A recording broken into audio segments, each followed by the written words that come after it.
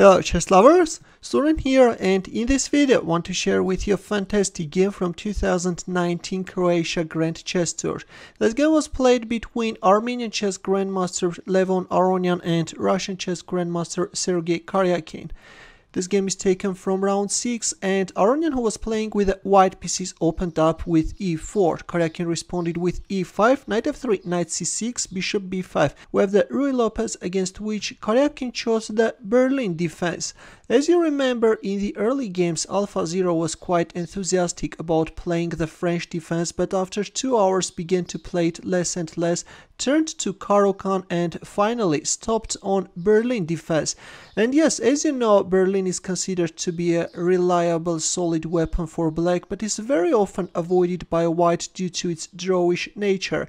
Especially nowadays, white is usually avoiding the line with queen exchanges, but in this game, Aronian goes for that same line because he had some nice home preparations. Here Aronian castled kingside, which is the main Berlin variation, and knight takes e4 by Karjakin. Another popular alternative is bishop c5. This is the classical Berlin, but in our game we have knight takes e4. Here, of course, Aronian could avoid the line with queen exchanges by going for rook e1, but after knight takes e4 he chose d4. The hermit variation is coming, and after knight d6 we first see bishop takes c6 and then d takes e5, knight f5, and the queens are exchanged. We are in the end game where though black has moved his king but has a nice bishop pair and a very solid position. h3 by Aronian. Usually in here white is playing knight c3 or rook d1 check. These are the main moves, but in our game we have h3, bishop e7, knight c3, knight h4. We have the exchange of knights on h4 and f4. I checked in the database and it turns out that this is a novelty. Before this, usually bishop e3 was chosen. For example, Vacher-Legraf and Navarra chose this line, but in our game we have f4.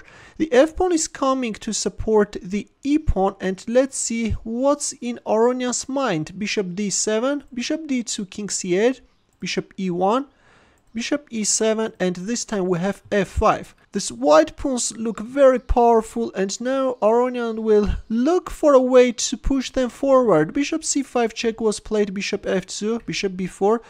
All the time Karjakin is avoiding the exchange of bishops. He wants to keep his bishop pair, rook e8, bishop g3 and bishop c5 check. After the game, Aronian suggested bishop takes c3 and then b6 in order to bring the king on b7 and connect the rooks, but Karjakin still decided to keep his bishops and he announced a check. King h2, bishop d4, rook e1, b6, knight d1, king b7, c3, bishop c5, knight f2, bishop e7. A mistake after which black is facing serious problems. Well, in here it was not too late to go for bishop takes f2, exchange the dark squared bishop with the knight, and then play c5 with the idea of activating this light squared bishop by bringing it on the long diagonal, but in our game we have bishop e7, and there it goes. e6 is on the board, and after f takes e6, f takes e6, white is gaining a powerful passed pawn on the e file, and at the same time is demoralizing black's army by forcing this light squared bishop to step forward, thus imprisoning the rook on a8. Knight d3, bishop f6, and another heavy punch by Aronian. Rook takes f6. The most beautiful and daring move in this game. Aronian goes for an exchange sacrifice in the style of Iron Tigran. G takes f6, but now let's see where's white's compensation. Actually, by going for the exchange sacrifice, white managed to get rid of black's dark squared bishop, and now, by going for bishop h4, white will emphasize the vulnerability of this diagonal and this pawn. Knight f4, rook d8. Black is looking for a counterplay, but there is nothing black can do. Meanwhile, we have bishop h4, the dark squared bishop is coming after this pawn on f6, and the pawn drops, king c6, e7, bishop d7. Finally, black managed to activate his light squared bishop, But still, the white's position is overwhelming, but there are some technical problems to solve. I have to tell you that the computer gives both sides equal chances, but from a practical point of view, it's easier to play with the white pieces, and Aronian was like blitzing out moves while Karjakin was burning time. Here we have bishop e8, knight e6, bishop h5, rook f2, bishop g6, h4, king d7, knight f4, bishop b1, a3, rook g8, knight g2. We see some maneuverings by both sides. Both players are looking for better squares for their pieces. Rook e2, king e6. From here on, Karjakin is choosing a wrong strategy. He wants to bring his king on this f7 square, but that's a terrible idea, which is losing. Instead, it was better to acquire waiting strategy and move his rook on the d file. If knight e5 check, then king e6, no problem at all for black, but instead we have king e6, king g3, king f7, and the problem with this idea of bringing the king on this f7 square is that now at some point white will play h5 and will announce a check from e5, force black king to move back, and then we'll go for g6 advancement. Here we have king f4, Aronian unpinned his knight, h6, and rook e1, h takes g5 check, h takes g5. White managed to gain the second passed pawn, bishop a2, knight g4, rook h3, and knight e5 check is on the board. King e6, king g4, rook h7, knight f3 discovered check, king f7 and king f5 with a devastating g6 threat.